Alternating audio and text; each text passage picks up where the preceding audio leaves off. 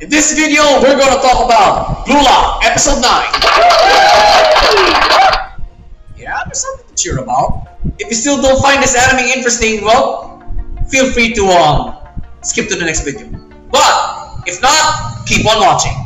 It's quite a deep episode, if I say so myself. But hey, guys, let's not get ahead of ourselves, alright? First order of business, the thumbnail. This, for me, is the highlight of this episode, alright? Ryo's cheap shot to Raichi. This is the part where I went, yellow card lang? Putang ina, dapat red card yun eh! Diligaw ng cheap shot yan Literally, Raichi took a hit for the team here. He took one for the team. Because right at this point, na-figure out na niya kung paano niya i-mark si Ryo eh. So, wow. Grabe. I would be an idiot if I don't make this the thumbnail for this review. Because, I don't know about you guys, but for me, this is the episode's highlight. Right here. So with that in mind, well, let's get now to the nitty-gritty of this episode. Pace! All throughout, the episode had a moderate and excruciating pacing. Kasi, well, kung sinusubaybayan nyo ang anime na to, you know very well that Team Z is on the brink of elimination. So, yeah, practically their soccer careers are on the line. So, they gotta find a way to win. Kasi yung huli nilang laban, tabla lang eh. Right? Yeah, all wins count. So, I felt that, okay? I felt the team's sense of urgency in this entire episode. Nagkaroon lang ng kabagalan nung halftime break. Totally understandable, right? Obviously, I got no complaints about the pacing of this episode. Okay? Talagang ramdam ko yung need ng Team C na manalo right here. Flow naman. First gear shift here is, well, it's quite a no-brainer by itself. Bachira's demonic goal. Ito yung gear shift na talagang nagpakita siya ng pangil as a striker. So I would be an idiot if I don't think this is a gear shift, because right here, right, it motivated his other teammates to step up as well, which now leads us to the second gear shift. Wherein, of course, well, the second gear shift is our thumbnail, where Raichi takes a cheap shot from Ryo right here in the neck. That's a no-brainer of a gear shift also, folks. Dahil, well, it also shows you how much of a team player Raichi is now. Dati, talagang, he wouldn't sometimes cooperate to the overall team strategy for a game. Pero dito, talagang, he stepped it up. He also wants to win, okay? He still wants to continue on to BLUELOCK. And, right, and at that episode, the only thing sensible to do now is to guard yung pinaka-point guard ng team na to, si Ryo. You know, this gear shift will also show you that, yeah, Raichi is also capable of mind games.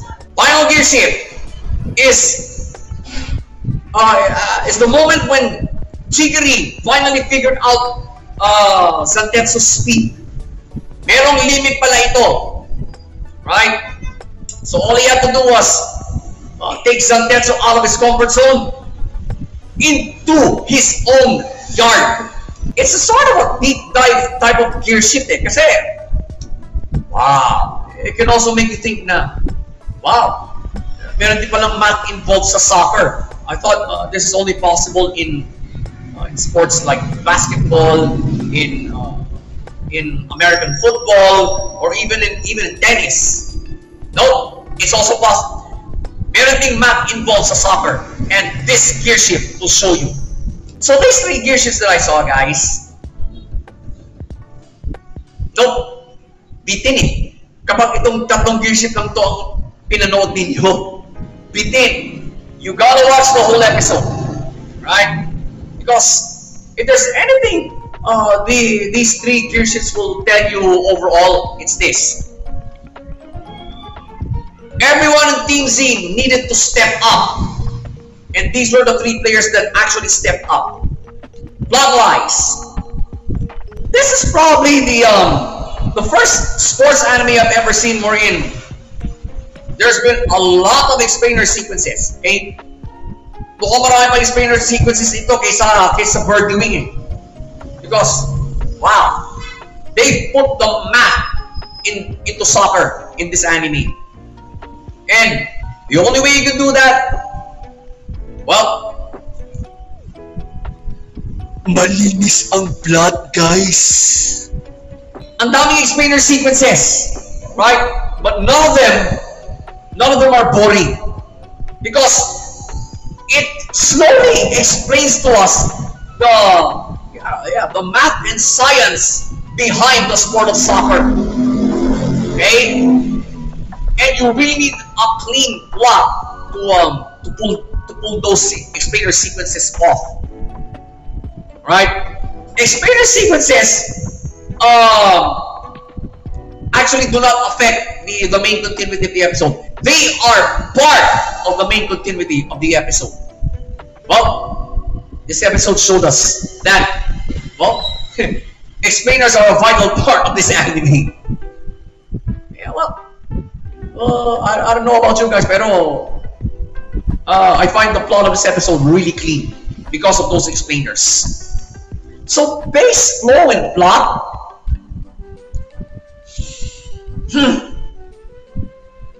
I almost didn't tell, excuse me, the flow from the plot. Kasi, all the gear shifts, okay? All the gear shifts needed an explainer sequence. Alright? If it did not come from the players themselves, it came from ego.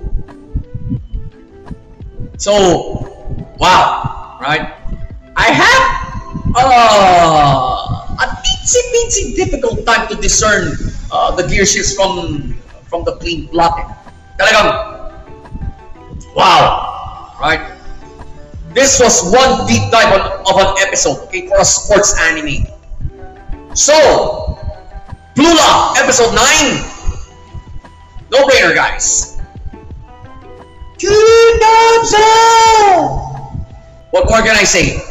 Okay, this is so far the episode that really made me deep dive into the sport of soccer. Although, yeah, I played this sport before when I was a kid. This was actually my sport during my elementary days. Yeah, that's why I'm very familiar with the rules of this sport. Kaya nung chinip shot ni Ryo si Raichi rito sa lieg, I thought, tangina, yellow card lang. Dapat red card na yun eh. Dapat yung punyetang Ryo na yun eh. Talagang bumago nun ako. As if this was a real game. Right? If that were a real game, yeah, Ryo might have been thrown out of it. Talagang, what? Penalty kick time. If you've seen the episode already, you've probably seen that smile on Raichi's face when he was successful in his mind games against Ryo. Okay, talagang yung ngipin niya na puro pangil yata yun. Talagang pinakita niya lahat eh. No. Siguro mission accomplished. Hayop ka. So, wow, right? It was quite an episode. BLUELOCK does it again, guys. So, let's just wait for the next one. And while you're at it, watch the next review, right? Watch the next review.